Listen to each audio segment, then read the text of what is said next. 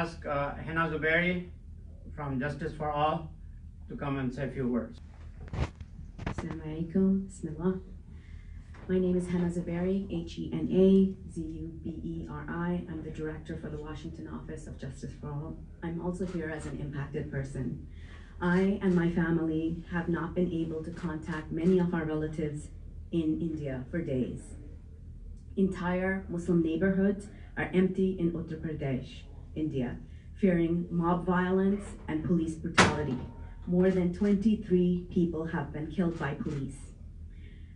Phone calls are being tapped by the government, and people are extremely scared to get in touch with their relatives overseas. The last message I received from my cousin, I will not share his name or location for fear of reprisal. He said, "Pray for humanity and stand with the truth." Extremist RSS mobs and police are working hand in hand. RSS, the Rashtriya Swayamsevak Sangh, is the armed militia which controls India today. This is the militia which killed Gandhi.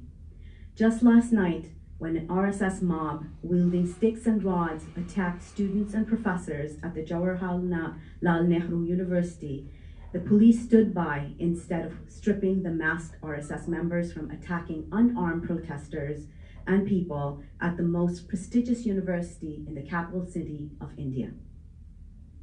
Hundreds of Muslims have been threatened with seizure of property by the Hindu nationalist government in the state of Uttar Pradesh, home to more than 40 million Muslims, over demonstrations against the Citizenship Act. Arbitrary arrests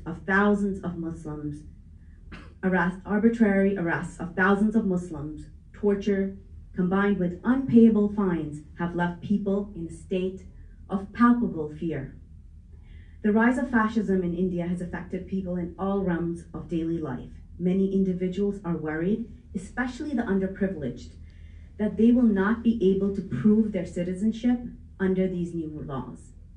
People are frantically trying to get their paperwork in order. However, many do not have the access to documents that they will need to prove their citizenship, especially women.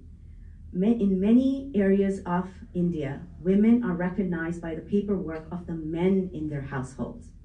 So this is a terrible situation for many of the women in India.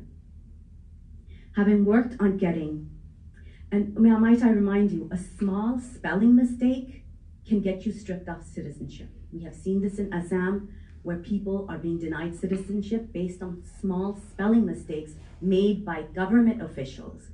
And if we just take an 8.8% mistake on the Aadhaar card, which is the identity card in India, that would affect millions of people.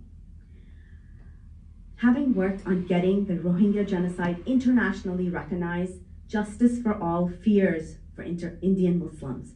We know the early signs when we see them. RSS is a right-wing, nationalistic, paramilitary Hindu national organization.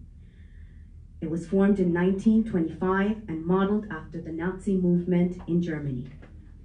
Ever since its inception, it has been involved in numerous acts of violence and vandalism targeting India's religious minorities, Muslims, Sikhs, and Christians.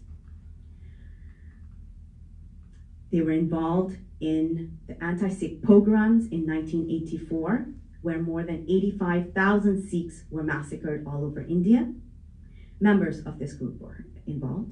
This group has also destroyed the historic Babri Masjid in 1992, and after the demolition of the mosque, thousands of Muslims were massacred all over India. Justice for All and its allies asked the US Secretary of State to designate RSS as a foreign terrorist organization and demand all fundings to RSS via its various fronts be stopped from the United States. We also asked the US and Senate Foreign Relations Committee to urgently visit India on a fact-finding mission, since the Indian media is not fully reporting the real situation. Until India allows such a fact-finding mission to visit, until India allows the US fact-finding mission to visit India, the United States should withhold any further trade negotiations with India. Thank you.